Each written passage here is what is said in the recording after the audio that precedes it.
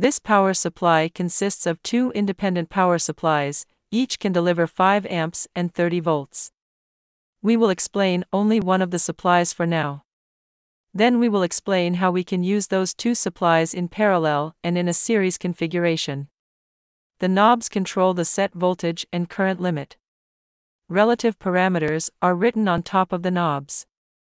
By adjusting the voltage knob, you may set the desired operating voltage, which is when the current flowing through the circuit is below the current limit.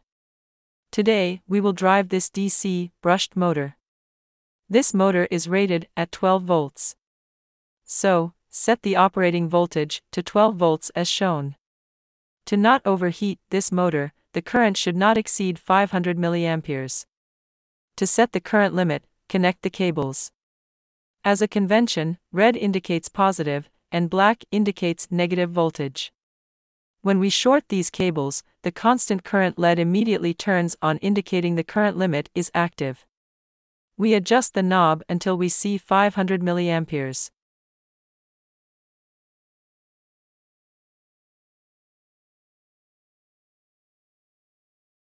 Then, break the short circuit. Since the current limit is not active, constant voltage LED is turned on again.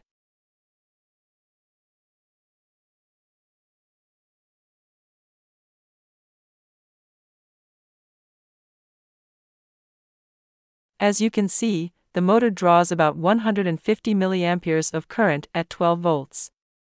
But what happens if we load this motor and force it to draw more current? As you can see, the constant current LED is turned on, and the set voltage is dropped to the level where the motor can draw at most 500 milliamperes. When we release it, it works at constant voltage again.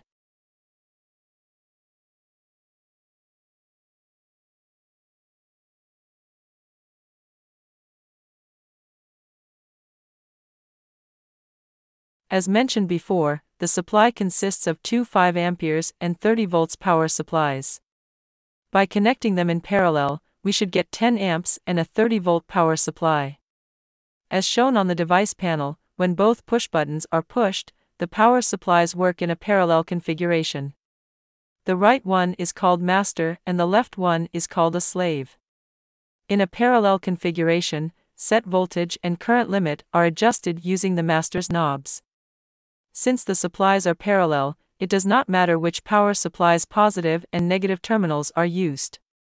We use the left one's terminals in this case. When we short them, we can draw about 11 amperes of current, which were not possible in the independent configuration.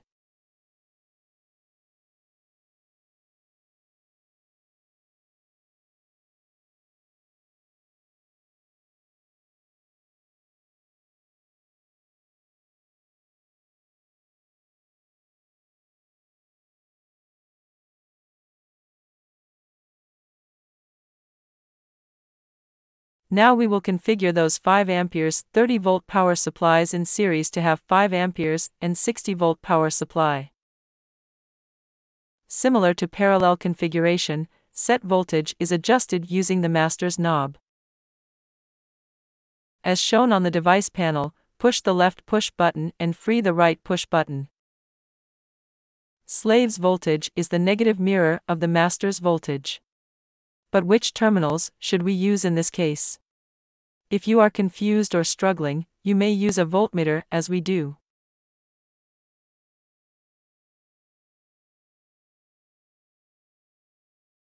As you can see, the voltage between the far left and right terminals are 60 volts, and the voltage between the same power supply's negative and positive terminals are 30 volts.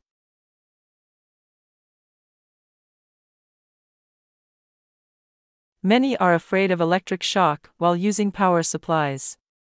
And they should be, since electrical injuries may result in death. Yet, the absolute maximum voltage this power supply can offer is 60 volt DC. Such voltage levels do not harm people when touched with dry hands. Thus, even though touching power cables should be avoided as much as possible considering device malfunctioning, this power supply can be considered safe. Check the video description for future reading.